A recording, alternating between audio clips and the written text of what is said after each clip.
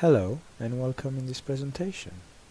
Sttar Advanced Designer is a network design software that has design automation capabilities as well as an embedded map that supports manual network design operations.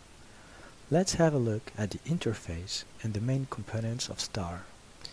You can see here several tabs. They'll give you access to a part of the data necessary to complete a project. The Project tab summarizes the general information of the project, name, description, and other general information. The Infrastructure tab is where you load and define the infrastructure used for the project, such as roads, aerial lines, ducts, and so on.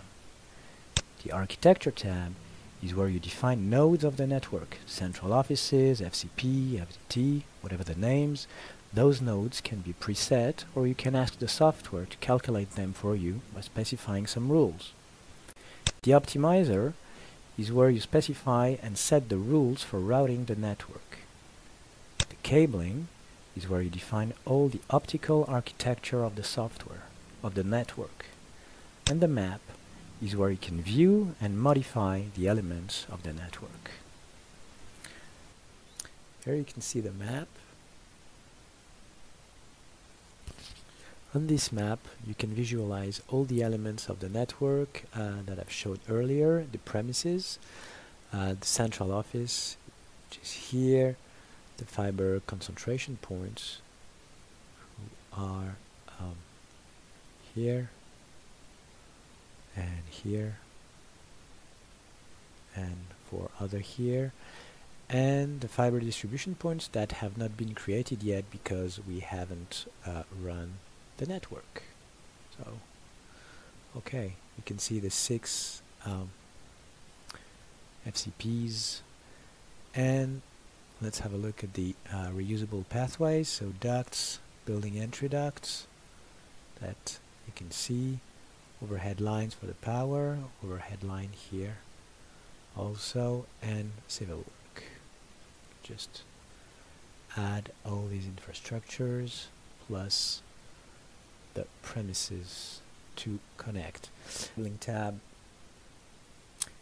The cabling options allows you to specify the optical architecture of your network level by level, and also infrastructure by infrastructure, which is very advanced.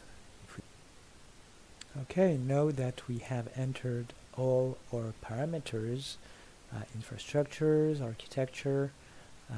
We've had a look at the optimizer and the cabling rules. We want to launch our network and see how it looks. So just press play here. We're going to have results hopefully in a few minutes. Okay, I believe the project has finished. By the way, I just paused it during the computation, but we can see here that the whole process lasted approximately 2 minutes. Now we can have a look at the map. Okay, this is our zone, and we can see that the cables appeared as well as the network sections, which is basically the routes of the network. In the cabling part, there is a splice closures, cables, and 2 other views that give detailed information about the cables.